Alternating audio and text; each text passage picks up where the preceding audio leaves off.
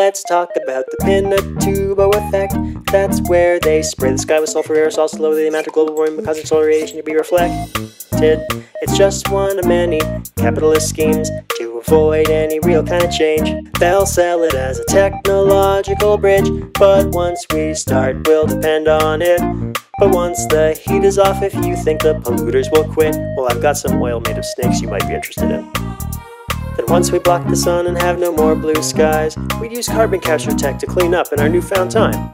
But that doesn't exist yet, it's all just branding and lies, from Branson's Virgin Earth to Musk's X Prize. We need to give up on the idea that we can fix this thing with billionaires and science and never have to change. And any economically viable solution's just another way to kick the can while they continue to get rich.